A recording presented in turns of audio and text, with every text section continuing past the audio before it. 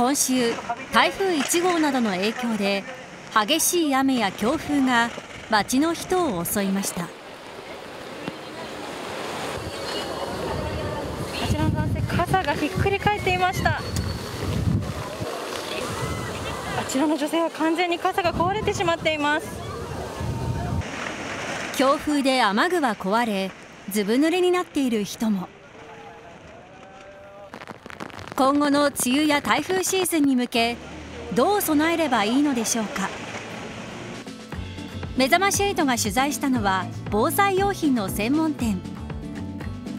こちらのお店は日常で使うことができる防災用品から備蓄用品まで幅広く取り扱っています。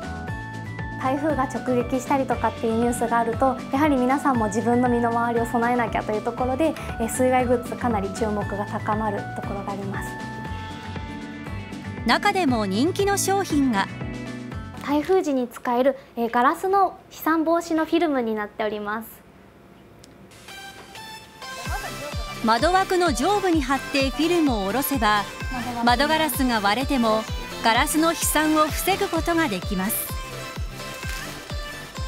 さらにこちらは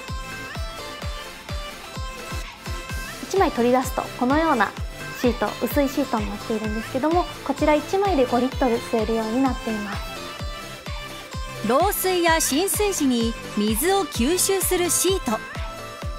1分で5リットルの水を処理できるといいます。台風・大雨シーズンが近づく中、どう備えればいいのでしょうか。注目される雨風対策グッズの活用法をお伝えします。今押さえておきたいニュースを深掘り、ニュースわかるまで解説です。本日解説をしてもらうのはこの方です。おなじみです。はい、すいません。いや、いいんです。気象防災キャスター、天気予報士の天達さんです。どうぞよろしくお願いいたします。よろしくお願いします。お願いいたします。今日はこの暴風雨から身を守る最新のグッズご紹介しようというふうに思います。そこなんですよ、倉瀬さん。はい。梅雨でしょ。ええ。梅雨なのに暴風雨になっちゃいましたよ、最近。何なんですかね。どうでしょうか、これ。本当はしとしと雨という感じがするんですけど、全く風情のある雨というのは今日本なくなってきている。なくなったね。ということで、大変になるのは当然雨降ったら傘皆さん差すと思うんですけど、これ差してもね、やっぱり一般的な傘って結構壊れてしまう。壊れるよ。ということで、例えば今週の火曜日の夜思い出してみてください。こんな感じでした。都心は帰宅を急ぐ人を襲った強風と雨、傘がひっくり返ってしまったり、中には芯の部分腰が折れてしまう、そういった人もいました。怪我しちゃうね、差してる人も危ないですよね、逆にね。でとにかく日本ってやはり傘を皆さん差すという風習昔からあるんですけれども、結構消費しているんです。日本洋傘振興協議会というところが国内の年間の消費量というのを出してるんですけど、推計で1億2000万から1億3000万本、はい、これ消費っていうと聞こえはいいかもしれないけど、実際は壊れてしまったりとかなくしてしまったりとか、そういったものが入ってくると。やっぱ耐久物じゃなくてね、やっぱりどっちかというと消費するものですからね、傘はね。しょうがないかもしれない、けれどもだからこそ壊れにくい傘なんていうものも今どんどん開発されているんですが、そこで暴風でも壊れにくい強風を丸々で受け流す傘というものが今発売されています。さあ唐木さん、何で受け流す傘だと思いますか。強風ですか。はい。風が強い時って風を受けないようにできる限り長く細長くなるか、本当に風車みたいなくるくるくるっていっちゃうか、どっちかなと思って、これだと多分雨が防げないそうですね。走ってる意味がなくなる。走ってる意味ないので、くるくる回る傘。くるくる回る。はい、なるほど。正解は何なのか、実際のものがこちらになります。折りたたみ傘なんですね。ちょっと開いてみますよ。ね、すごいね。パッとここまでは一見同じ傘なんですね。じゃあ何で受け流すのか。強風、それではお願いします。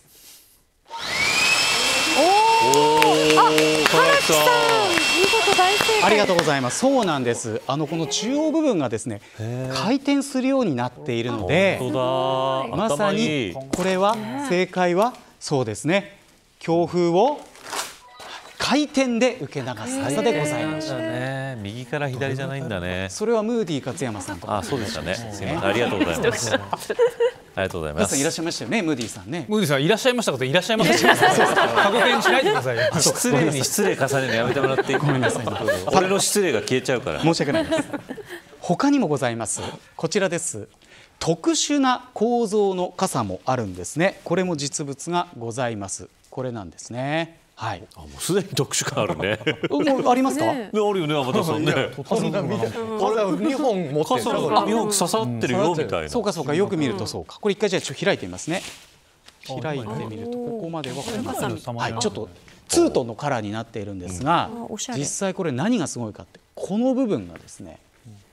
2層構造になっています。2層構造で、内側から見てみると穴が開いているように見えるんですが、これ2層の部分というのはこう空気が抜けるようになっていると。わかります？これ外から手入れてるんです。穴開いてるんですね。2層なのでこうやって。はい。なので実験映像がございます。こんな感じで傘壊れにくくなります。どうぞ。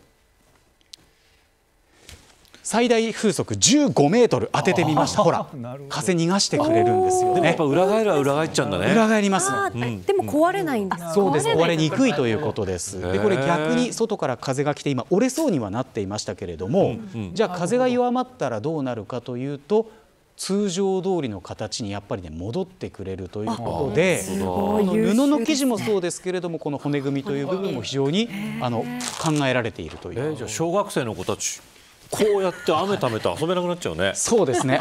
決してそうやって今は危険だから遊んでほしくないんですけれども。いや、よくやってたんだよ。そうですよね。記憶あります、私も。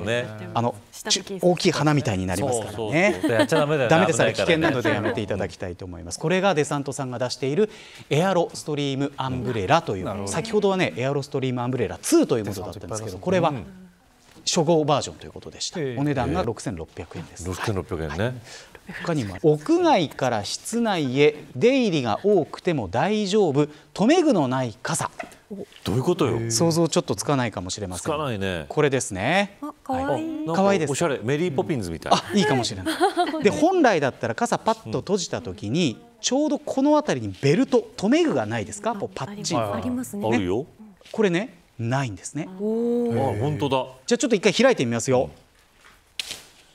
ここまでは普通ですね。普通。雨だなんつって。で、家の中入ろうなんて。これ閉じますよね。はい。で、普通こうなっちゃいますよね。こうなっちゃうね。で、ここで留め具ここで触るとこれ手濡れちゃう、こっちが。だけどこれに関してはこういくとほら、この状態からパッチン、しっかり止まってくれる。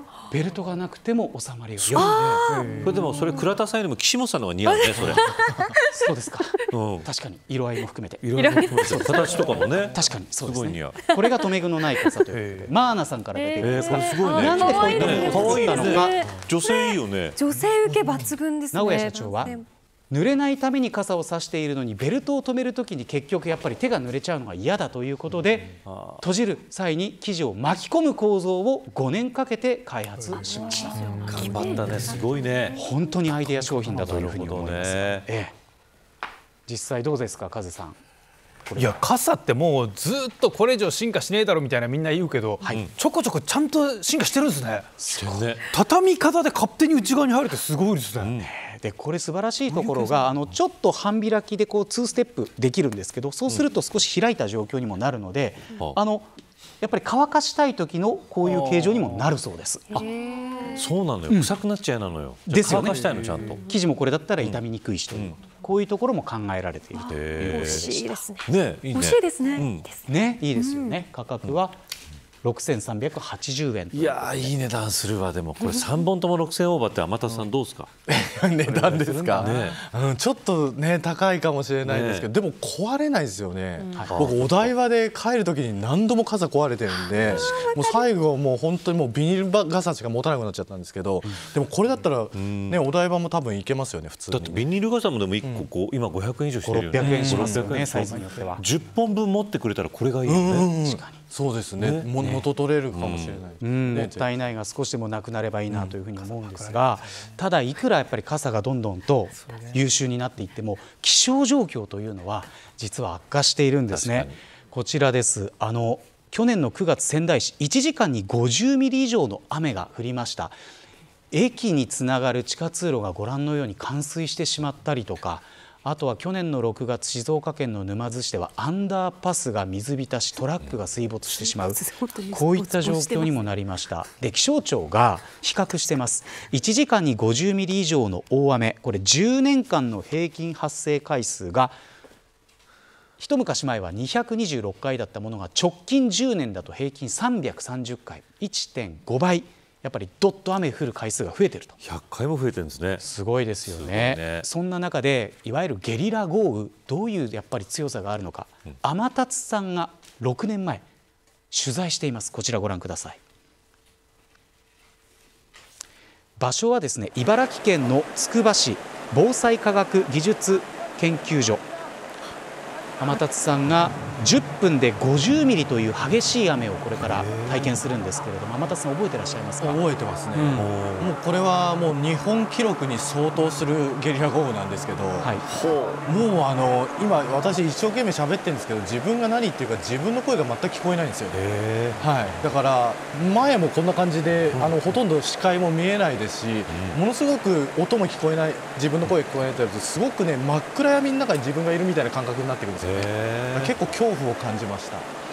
これに強風が加わったらもうね、本当に体にもこう肉体的にも疲労がくるので、これは私も伝えてる側としてこういう状況になったら何もできないなっていうのが、本当ですね、避難もできないですね。これはすごい勉強になりました。で、まさにこういった時に家の中で水道の蛇口とかそういったところがこう水回りが逆流してしまうなんてことも結構冠水で起きたりするんですよ。ということで、こちら防災や災害に詳しい東洋大学社会学部の中村勲教授がアイデアを教えてくれました。いわゆるゴミ袋って家の中にあると思うんですけど、あれを二重に重ねて土のうならぬ水のうを作る。で、逆流を防ぎましょうと。土のうって家の中なかなかちょっと使う勇気ないと思うんで、確かに水のうだったら終わった後水をね流してしまえばいい。片付け楽だね。ですよね。トイレですとかキッチン、浴室、洗面所、水が逆流してきそうなところに重しとして置いておくと非常にいいそうです。逆流してくるんですね、倉さん。天達さん、実際こういった冠水にも注意が必要。そうですね、割とこういう冠水するような雨って昔は台風シーズンに気をつけなきゃいけなかったんですけど、最近は梅雨入り早々大雨になったり、梅雨入り前にこういう大雨になるということが結構多いので、梅雨は結構大雨が多いんだっていうのがもうデータで出てきているので、やっぱりもう今から対策できるんだったらもうやっておいた方がいいと思いますね。こういう対策って集合住宅の2階以上でもやった方がいいんですか？ただ2階以上だと冠水の心配はないので、1階部分ですよね。1階、もしもの時の対策ということで、ぜひ覚えていただきたいんですが、そんな時にもう一つ役立つこちらリュックがあるんですけれども、今日ご紹介したいリュックが私今背負っているこのリュックです。一見普通かもしれませんが驚くべき機能があります。もしもの時に役立つリュック、どういう性能機能があるのか、こちらです。浮く防水リュックなんですね。その名もビートボードというものなんですが、価格がねちょっと2万円を超えてくるんですよ。けれども何がすごいのか、映像があります。ご覧ください。実際リュックの中に例えば10キロぐらい重りを入れたとしましょう。けれども水に浮くんです。なのでいざという時にこのように浮き輪代わりになってくれると。浮くその浮力というのは救命胴衣以上の浮力があるということ、加えてこれ防水になっていますんで、中のものを抜くとタンク代わりになる。水飲めんの？なので水を溜めておける。すごいじゃないですか。手を洗う、そういった水を確保できますよという優れものでございました。そういうことか。いかがですか？想像を超えてきませんでしたか？いや、来た来ましたよね。すごい来ました。カズさんどうですか？いや、あれだけ入って側面とかにもう層があるから浮くってことなんですか。これは実際中にいわゆるこの救命胴衣でライフジャケットで着るようなこういう軽い素材のものが入ってます。これが浮いてくれるということ、あとはこれ柔らかいので、例えば体育館とか硬いところちょっとこう座布団代わりにしたり。それ正しい？違います。正しい。枕での方言ってる？違います。枕代わりにとかそういうもので使うことができる。自由に使う。本当に災害時にはめちゃめちゃ役に立つ。そういうことです。ひねり出して。そういうことですね。すごいね。なのでここにも水も貯められるということでした。でもこれデイリーで使っても違和感ないですよね。そうですね。めちゃくちゃいいですね。はい。天達さん、暴風これから備えどういったことが必要になりそうですか。そうですね。風が結構強いと、雨だとなんか100ミリぐらい降ると大雨だなってイメージがあると思うんですけど、風って割と何メートルでどんだけ吹いてんだよっていうのが意外と分かんなかったりすると思うので、これをねできれば皆さんチェックをしていただきたいなと思って、今日はちょっと一つ目安を見たんですけど、20メートルって言われたり、ちょっとスマホで20メートル瞬間で吹くよなんて言われた時は、もうこれ風に向かって歩きにくいような状況になっちゃうんですよね。で倉田さんが紹介したような傘は大丈夫だと思うんですけど、ご家庭にある普通の傘なんかはもう傘折れちゃったりとか、ちょっと危険な状態になってしまうので、これは雨がっぱなどがあった方がいいと思いますね。もう30メートル超えたらできればこれ暴風警報なんかが出るので外出は控えた方がよくて、いろんなものが30メートル超えるとね飛んできます。で40メートルになるともう家が壊れ始める。そう、はい、以前関東も台風がですね来た時に千葉県で鉄塔がゴルフ練習場の鉄塔が倒れちゃったっていうのとか、ああいうのはたまにこの時期からねあるので、ちょっとこういう時はね、もう頑丈な建物の中に避難するとか、もう最大のそういう対策が必要になってきます。ですね。